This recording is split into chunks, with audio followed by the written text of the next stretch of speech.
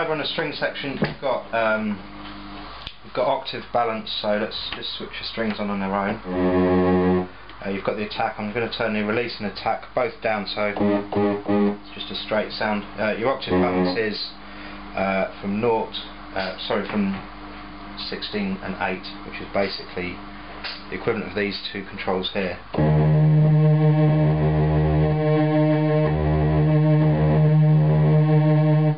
So basically it's just like switching those up and down, but it's mixed, so you can have both together. You can change the attack, so you get the slow attack.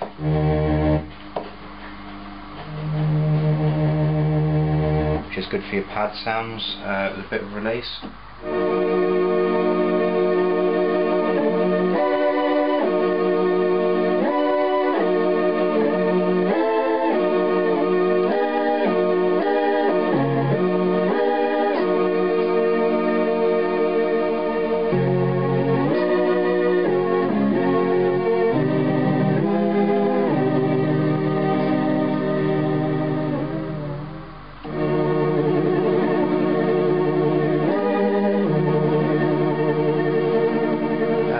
An equaliser, so you've got a high and a low, so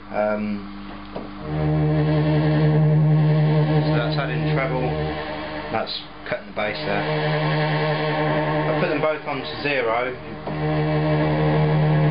that's the sound, but you can add more low, you can add more top. And if you want to add the synthesizer, you can take the high down so you can get the definition of the sound shape from the filter of the synthesizer. So if I turn the synthesizer up and turn the high equalizer off on the string and then mix them both together,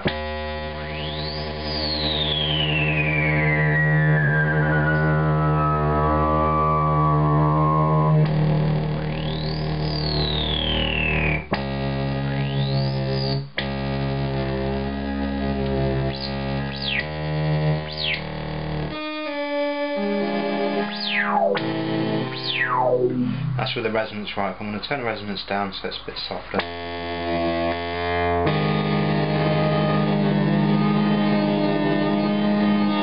Right, we've got some vibrato depth in there, that's what was causing the fluctuation in pitch.